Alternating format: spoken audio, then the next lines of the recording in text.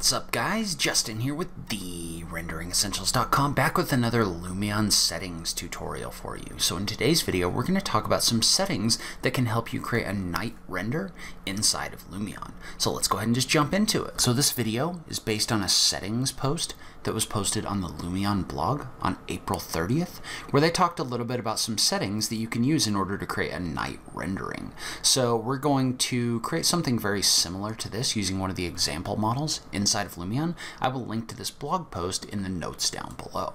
So to start off, what we're going to do is we're going to open up Lumion and we're going to use one of the example models so that everyone can follow along. So we're just going to click on examples, and in this situation I like the Villa Wegner model because what it has is it has some holes in the roof that act as kind of skylights that are going to allow us to get some lighting into our scene. So we're going to open up the Villa Wegner model and take a look at it. Alright, and so when our model opens up, the first thing we want to do is just kind of get our bearings inside of the model. So for this particular model, we're going to want to create an interior rendering. So we're just going to fly our camera inside of our building, maybe to about here, something like this, to get kind of an idea of what our scene is going to look like. And so you can fly through the model, you can pick a different view if you want. You could pick like this hallway or something like that, but in this situation I think we're going to go ahead and just for simplicity's sake create a view kind of like this one. And so to start off, what we can do is we can go into photo mode and start taking a look at our different settings. So the first thing I want to do is I want to add a new view. So I want to store this camera over here, so I'm just going to mouse over slot number 10, click on this button right here. And so what that's going to do is that's going to save our camera view and allow us to start adding things to our scene. And so the first thing we want to do, and this is usually a good idea inside of Lumion, it's one of the powers of the program that you want to make sure you take advantage of, is we want to start by using a custom style. And so what the styles are is a style is a collection of presets that are already set up. So you can see how there's presets in here for realistic views, dawn views, overcast. Well, in this particular situation, we want to use the one specifically set up for the night view. That's going to give us a number of different settings that we can start from. And so you can see first thing right now, the lighting on the interior of this model is very strong. So this is already set up to give us a night render with artificial light. But we don't really want artificial light in our scene except for maybe one light over here. Everything else we want to turn off because we want this to be something that's more lit by our exterior environment view. So what we're going to do is we're going to move all of our lights to a layer and we're going to turn them off. So to do that, we're going to go back into build mode and we just want to click on the button for lights. And what that's going to do is that's going to allow us to select all of our different lights in here. And this scene is set up with a lights layer, but right now all of the lights aren't on that layer. So for example, if I click on this eye right here, you can see how my lights aren't being turned off because these haven't all been put on this layer. So an easy way to do this is to just click on one of these lights, and then what you're going to get is you're going to get a little window right here, and yours may look like this. Well, there's a little arrow here on the left hand side that gives you some selection options. And in this particular situation, we want to select all objects in the same category. So when I click on that, what that's going to do is that's going to select all of the artificial lights in my scene. Well, what I want to do then is I want to click this little drop down right here, and I want to move these to the lights layer. So when I move these to the lights layer, now if I was to turn all of these off by clicking the little eye, you can see how these are all off. So now we want to go back into photo mode and we want to set up our scene so that those lights are all turned off. And then a little later on, when we decide to turn one back on, that's going to be really easy as well. So let's go back into photo mode. And the first thing we want to do in our scene is we want to add a layer visibility effect. So we're going to click on add effect right here. We're going to scroll down and I believe this is under objects. So we want to select objects. We want to select layer visibility. And you can see how all of your layer numbers show up in here. What this allows you to do is it allows you to turn on and off different layers in your view. Well, in this case, I'm going to click on 6 in order to turn the lights off in my scene. So now, if I look at my view, you can see how my scene is being lit right now by the environmental lighting. We're not getting any other lighting in here. So that's our first step. So now what we want to do is we want to go ahead and we want to turn the sun effect off, and we want to go into our effects and we want to add a real sky. And so in, I believe, version 10 of Lumion, they added some night skies that we can use. And we want to go ahead and we want to use those. There are some evening skies, but those are still more daytime or sunset scenes or sunset skies. We want to go into night and select one of these. So I'm going to go ahead and I'm going to start by selecting maybe night number 5. So you can see how night number 5 is going to bring in this real sky.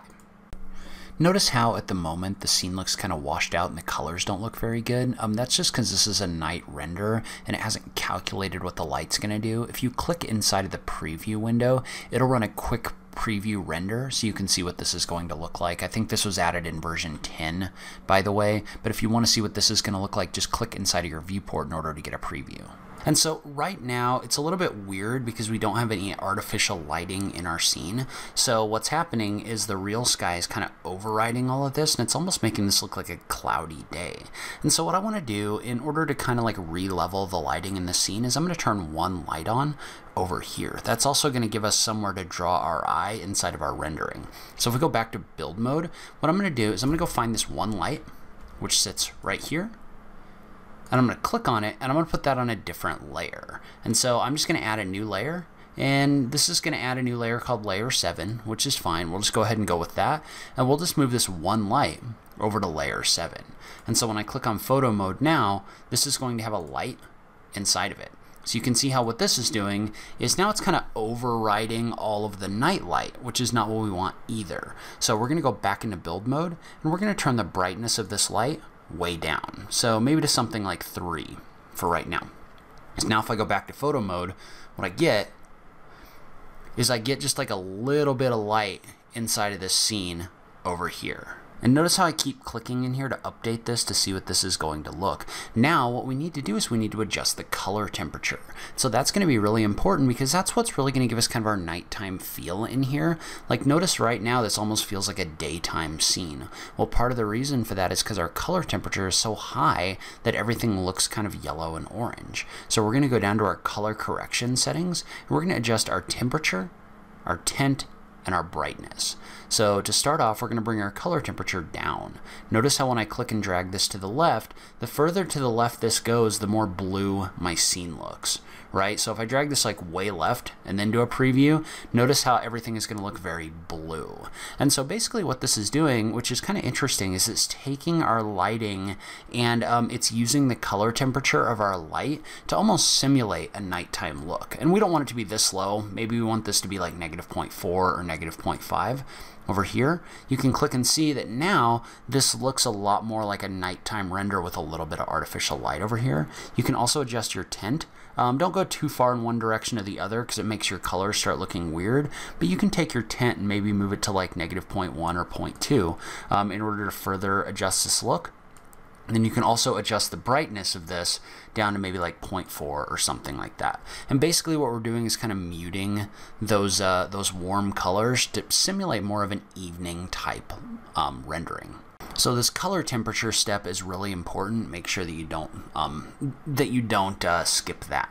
So now we've got our color correction set, we've got our real sky in here, we've got our one artificial light, and a couple other things that we want to do inside of our renderings. The first thing we want to do is we want to add reflection planes to things that are supposed to be reflective. So what the reflection planes are going to do is this is actually going to allow this to calculate the way that light would bounce off of glass objects. But in this situation, we just want to add a reflection plane. We want to put it on this piece of glass. We also want to add one and put it on the piece of glass up above. So you want to make sure this is actually going on the glass and not on the metal that's up here. We'll go ahead, and then we'll go ahead and come back, and you're not going to see like a huge demonstrable change, but what this is going to do is this is going to make it so that your lighting is a little bit more realistic. So now we've got reflection planes on those, and note that those will negatively affect your performance, so don't put like 500 of them in here because it'll take forever to render. Just put them in places where you need them in order to highlight reflections of light. And then there's a couple other settings in here that we also want to change. So the first is we want to take our hyperlight, we want to turn that all the way up. And so basically hyperlight is just kind of an enhancement that Lumion uses in order to make your lighting more realistic. So if you turn your hyperlight up, then it's the way that this calculates is going to look better and it's going to be more realistic. Note though, again, that that will probably negatively affect your performance a little bit. And then the other thing we want to do is we want to turn up our skylight. And so the reason we want to turn up our skylight is that's going to up the power of the lighting coming from our sky. So in this situation, right, we've got our light in here and it kind of threatens to overwhelm the overall lighting in our scene. So we turn that down in order to mitigate some of that, but we also want to go in and turn our skylight effect up to 2. So we're going to go ahead and we're going to turn this up to 2. We're going to go ahead and turn on skylight and planar reflections and projected reflections. And we're going to go ahead and set this to ultra. Note again that ultra is going to make your rendering take longer. But now, if we render this out, notice how we're getting more emphasis on the lighting coming from our environment rather than this artificial light right here. And you could adjust that back down. So if you didn't want to do that and you wanted more light to be coming from, you wanted more focus to be on the interior light, you could turn your skylight down. In this situation, we're going to turn this all the way up, just like this. And then finally, and this is something that they recommend in the blog post, is there's a setting in here that's going to affect the way that your image is post-processed. So, and that is going to be under advanced. You're going to want to look for the print poster enhancer. Basically what this does, it's not a denoiser, I don't think, but it's kind of like that. What it does is it goes through and it removes out different artifacts that are inside of your view. So if there are kind of noisy areas or areas where things aren't super clear, this will go through and this will enhance that. Note though that that is going to add probably 30 to 50% extra render time to your overall render. So now we've got our settings kind of set up. Now we want to render our image. So we're just going to go over into render photos. And in this situation, I'm just going to, we'll go ahead and render this to our print resolution. So maybe a little bit higher resolution. We'll just click on this right here. It's going to ask us to save this. So we'll just call this interior night rendering. We'll click on save. What this is going to do is this is going to go through and it's going to render out our image. Notice this takes significantly longer if you pick that 3840 by 2160, but it's going to come through and it's going to render out this image. So this is going to sit here and work on this for a little while, and then we can come back and take a look at our result.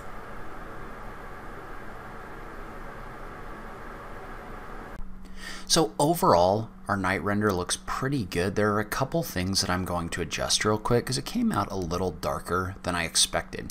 Note that we are getting reflections from that reflection plane, which really adds to the realism of this render. But let's go back and make a couple quick changes just to kind of brighten this up. Alright, so in this situation, probably the one thing I would do, maybe the two things I would do, is I would go back and I would adjust the brightness of the real skies, because that image was kind of dark. So what I might do is I might bring my brightness up a bit and also my overall brightness a little higher as well. So that's going to give me a little bit more of this blue light in my scene. I might also turn up my exposure a little bit. So go over into your exposure settings, maybe bring that up a little bit too. So if you do get a scene like this one that comes out a little bit dim, you can adjust those exposure settings in order to get a different look. But overall, I'm happy with the quality of the rendering that's being put out. I just want to make sure that I've kind of fine-tuned it and adjusted it so that I can get the look that I'm going for. So that's where I'm going to end this video. Leave a comment below. Let me know what you thought was as helpful to you. Have you done interior night renders in Lumion? I just love having that conversation with you guys. If you liked this video, please remember to click that like button down below. If you're new around here, remember to click that subscribe button for new rendering content every week. As always, thank you so much for taking the time to watch this. I really appreciate it, and I will catch you in the next video. Thanks, guys.